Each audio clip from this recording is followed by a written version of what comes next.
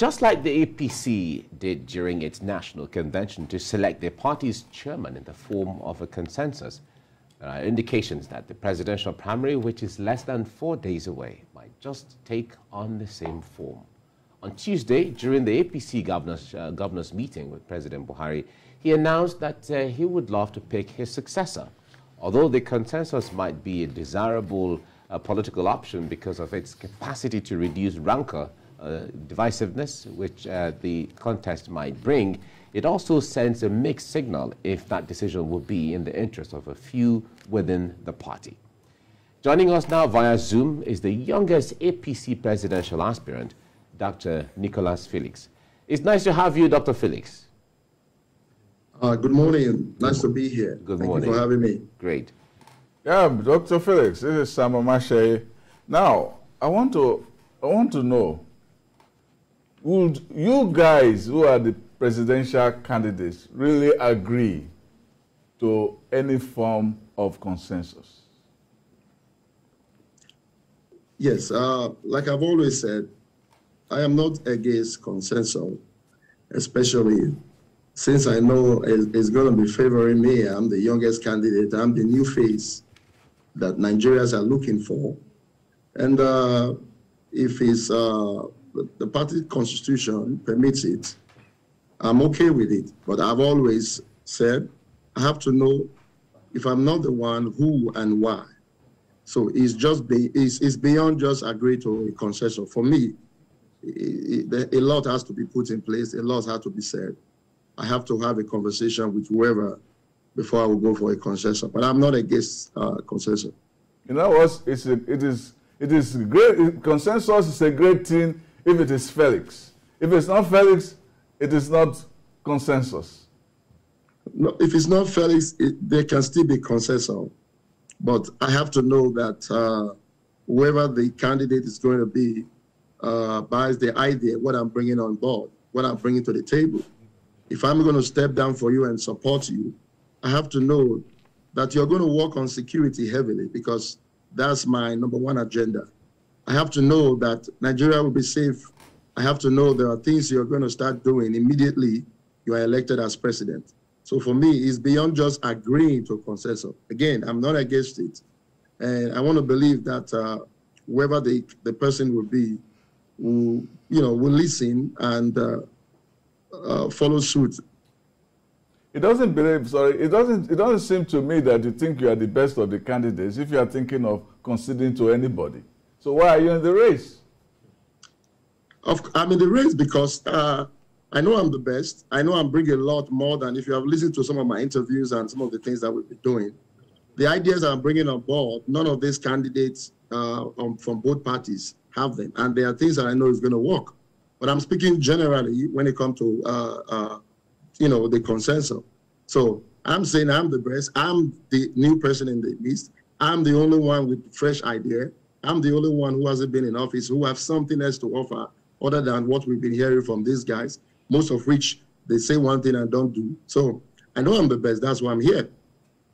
All right, but two things stick out for me in all you've said so far, Dr. Felix.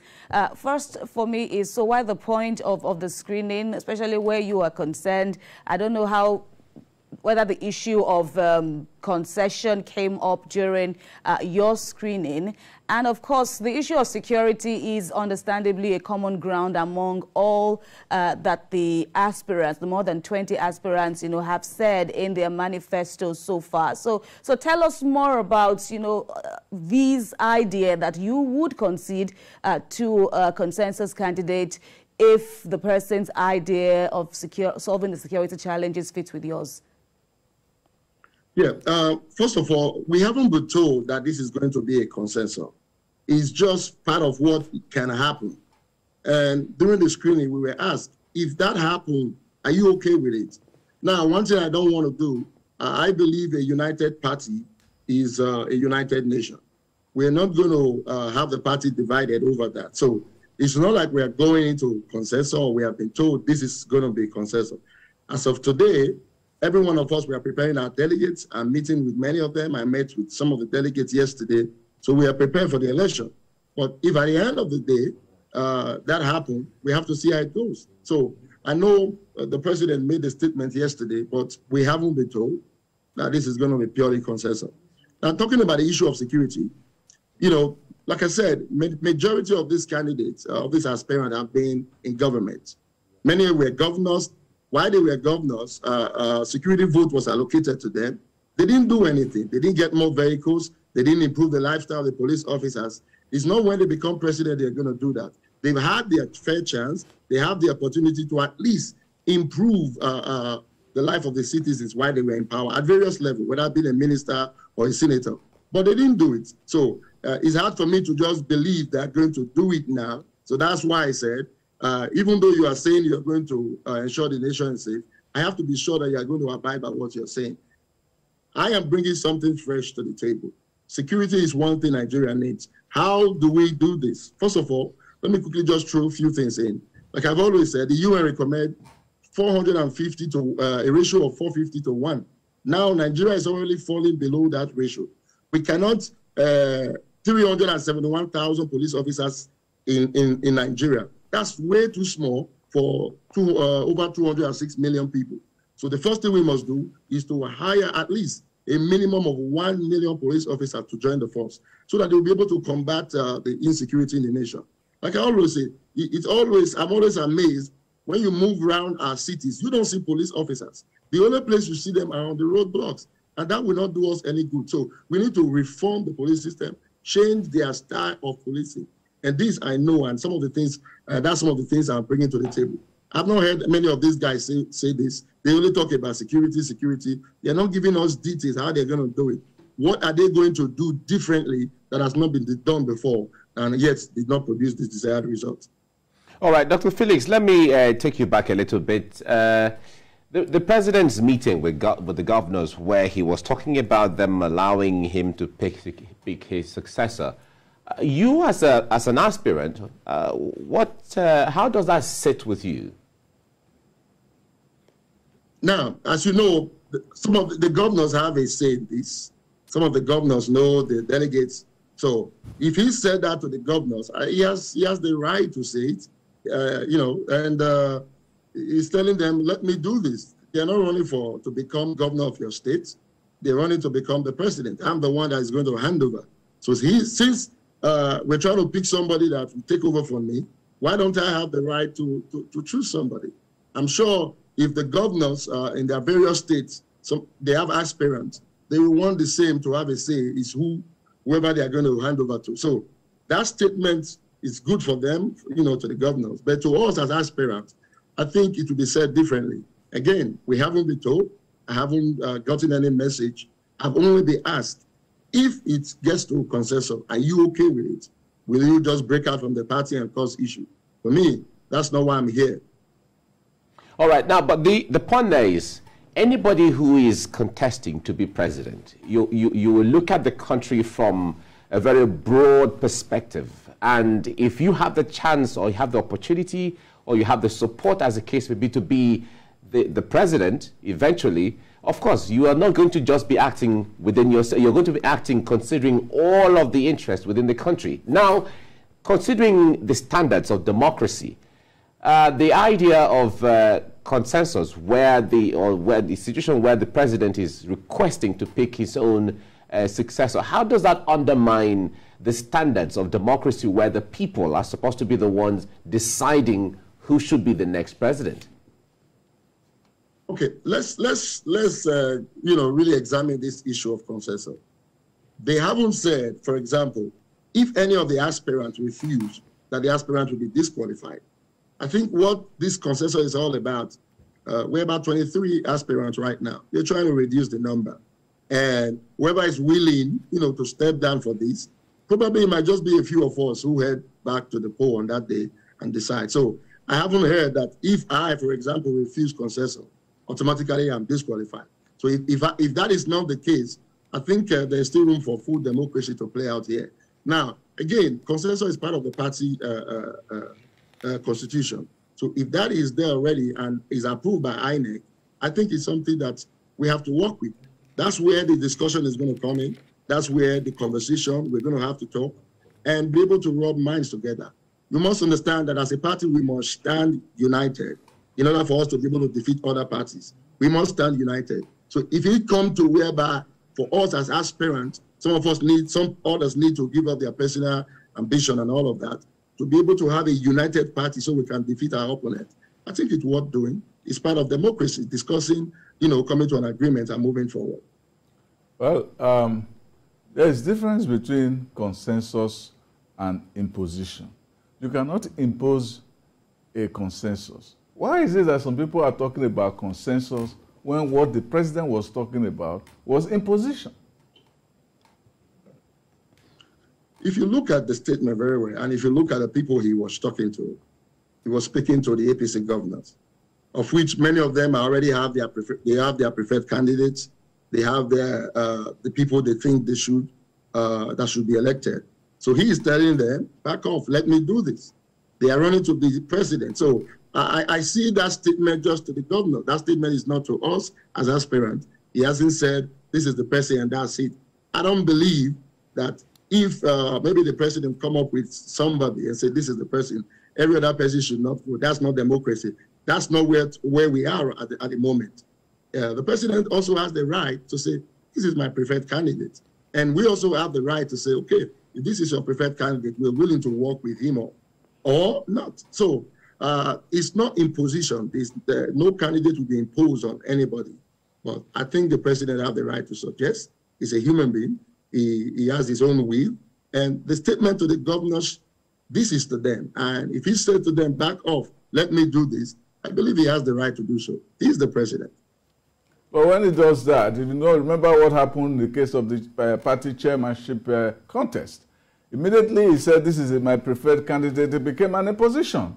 Then everybody who was supposed to vote for anybody else decided to ape the line of the president. And some of the contestants, I really know some of them, are still bitter up to today. The party said, he said they should refund their money, the money they paid. The party has not refunded even the 100 million that they paid now. If the president's wish comes to pass, it will appear as if your party, APC, is doing 419 to its contestants, taking their money and then not doing their own part of the deal. Every party, every organization have internal issues. And if there are internal issues within the party, I think the party working committee will be able to resolve that. The fact that there are little issues here and there does not mean the party should be divided. If the party is divided, we've already failed. So there are many times we must put our personal ambition by the side and be able to work for the nation. It's a lot of sacrifice. We've seen people done that. So the fact that one or two persons may be aggrieved with the way things were done, I believe it's up to the party now to be able to resolve it. It's not an issue that will be flogged nationally. We have a campaign, an election coming forth. There are other political parties. We must do everything as a party to be able to unite the party so we can be able to fight and win this next election. Without that, we've already failed. So opposition will always find the issues within us. So also if we x-ray every political party out there, I'm sure there are people who also agree with one thing or the other. But as a party, we must stay united, and that's what I'm for. So, but when you look at, the formidable, as many have, alluded to the emergence of Atiku Abubakar as the flag bearer of the main opposition party, the PDP, how does that picture, come across for you? And where do you think the party, your party, the APC, should look out to present eventually a match, a suitable match for Mr. Atiku Abubakar? Without missing word, I am the suitable match. I'm the only aspirant among the 23 of us who hasn't been in office. I'm the only aspirant who can boldly stand and declare that EFCC can come after me right now, do everything possible, X-ray in and out, and yet they won't find anything. I'm the only aspirant who can clearly say, I have something new I'm bringing to the table. Many of them have had the opportunity and did not do it. It's not when they become president they are going to do it. I'm the only aspirant who understands what a system is. I have lived in a system that works. I know a system that works. I'm bringing something new to the table. And that's why I'm sure that when we get there that day, I'm going to be the candidate that will be elected. I'm the only one who can match Atiku. I'm the only one who is able to pull even people from PDP and other parties because I'm the only young aspirant. Nigerians have been crying for a young person. We cannot elect these old people. It's enough for them to retire. I call them respectfully our fathers. We are going to retire them. We need fresh blood. If France, with a 2 trillion economy, can elect a 39-year-old to become president, if America, with a $21 trillion economy, can elect Obama, 47 years old, I see no reason why Nigeria, with just $42 billion economy, cannot elect a young person. We are ready, and I'm the only one who I know, if presented before Atiku, Nigerians will receive the shock, and they're going to be afraid. And like I said, when I'm nominated as the candidate, even the chairman of PDP will vote for me because it will be too obvious that I'm the man that Nigeria needs at the moment. Well, with all due respect, when Macron was running for France, it was a household name. When Obama was running in the US, it was a household name. They don't really know who Felix is. How do you think that you can really play? You are trying to position yourself as a David against Goliath, but even David came from a family, from a sturdy family. It was known in Israel. But I don't think anybody knows who you are. How do you think that suddenly people will rally against you? Are you just living in illusion, or you are looking to get attention from the big names so that when they win, you too can get into the sweepstakes of office? That's not why I came out. 2019, that's what was told, that nobody knows you. But yet I came to that position. I go from, my campaign is grassroots. Unlike some of our candidates. Yesterday, for example, I met with candidates from different cities in my hotel. Some of that candidates will take pictures of that and put on social media, and you think they are doing something. I've done work that most of these candidates did not do. So let me correct something. When Obama was coming, Obama was just a fresh blood. He had just been elected. I didn't even know anybody called Obama until halfway, even though I was living in America. Majority of people did not know Obama. When the media came and brought this young man out, the news spread on an overnight. Obama became a household name. So he was not an household name. He was just elected for the first time into the Senate. So let's get that very clear. Now, household name without result, is that what we want? Yes, they are household name. They've been in the system for a long time, but they are the one who destroyed the country. So it doesn't matter if they are household name. That doesn't mean they are going to produce results. Nigeria knows me. I came third in the last election. I went from city to city. For example, I've been to Nasarawa 5 times. I've been to Benin. I've been to Auchi. I've been to my village. I've been to Lagos. I've been moving around. I've been reaching out to all the delegates. As of today, my team, we have reached out to at least 1,600 delegates. We've had one-on-one conversation with them. We're doing work that we're not putting on social media.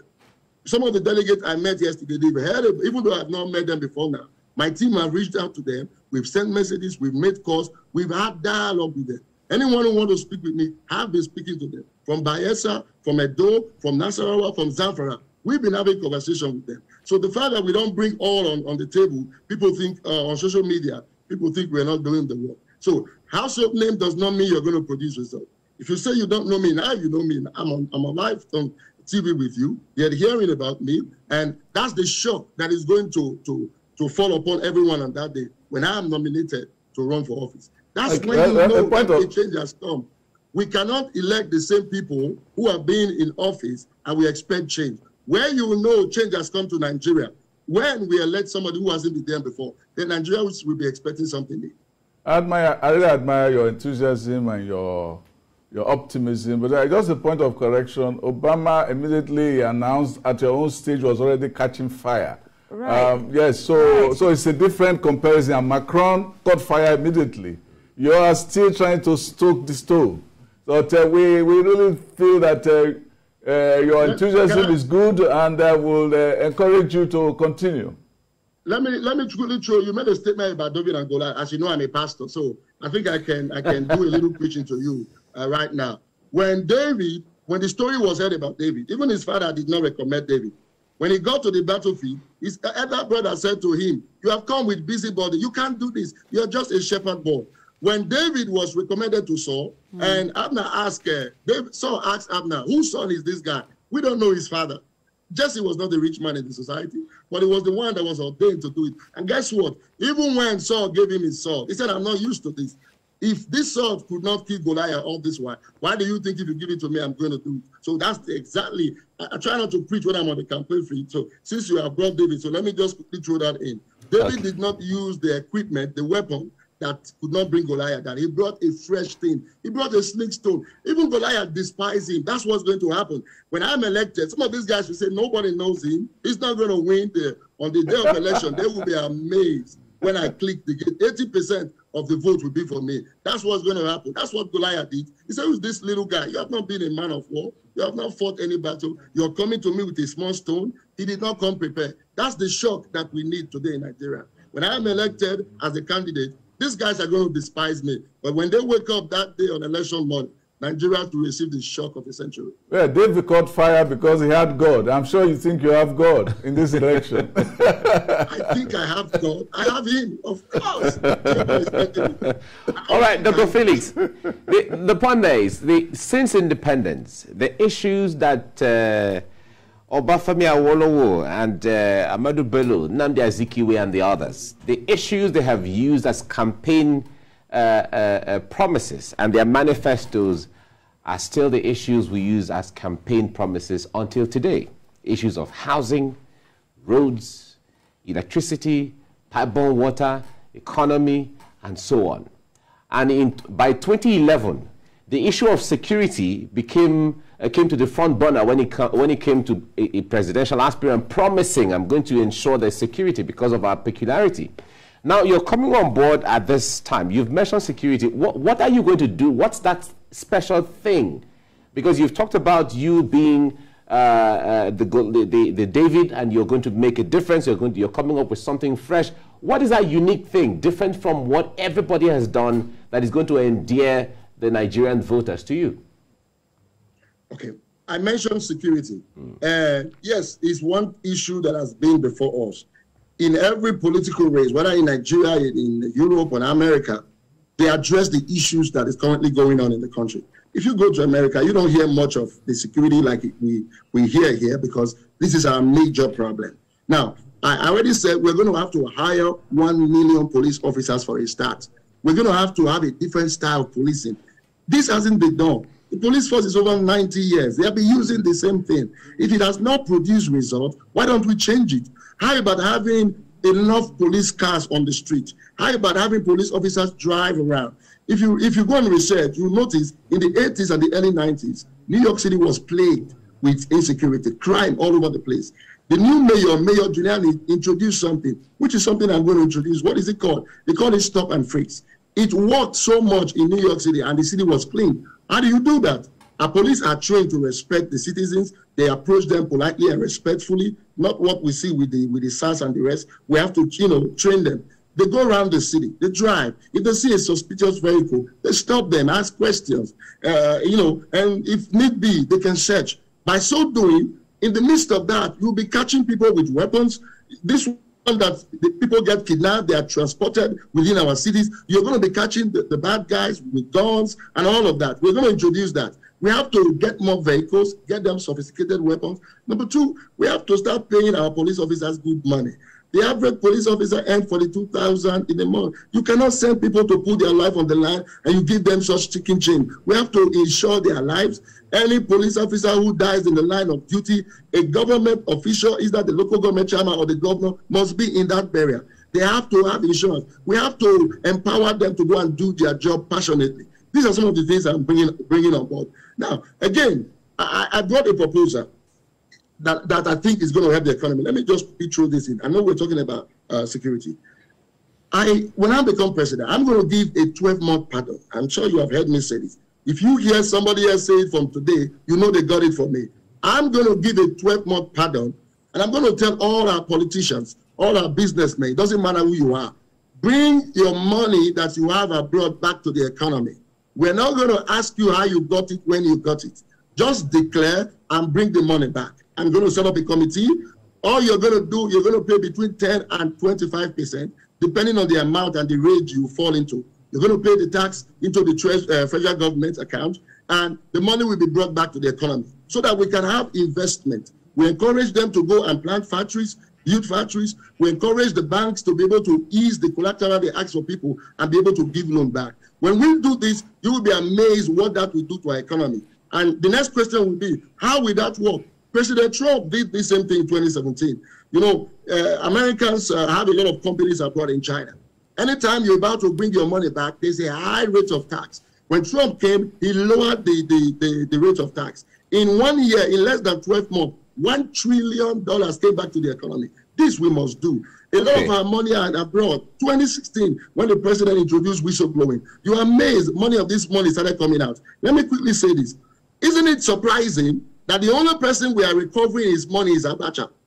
Abacha is the only president we have been recovering money for the past years. And surprisingly, Abacha was president from 1993 to 1998, 5 years. A gallon of oil was 11 naira. Abacha is the only president that never increased the price of oil. And yet, he's the only man we have been recovering his money because the man is dead, he's not alive. If he was alive, there would be no money recovered from Abacha. So which tells me we still have billions of our money offshore. We need to bring that back to the economy so the economy can thrive. This is one thing I'm going to do. I'm going to give a 12-month pardon. In other words, within the next 12 months, bring all your money back to the economy. We're not going to penalize you. We'll sign it. I'm sure our senators will agree. I'm sure they will not oppose it because they'll be one of the people that will benefit from it. All right, Dr. Nicolas, Felix, I just wish we had a lot of more time to talk about all of these because there are so many aspects to this. But we thank you very much for your doggedness and your readiness and your fire and drive to push through the election. And we wish you well. Thank you. Thank you so much for having me. Great.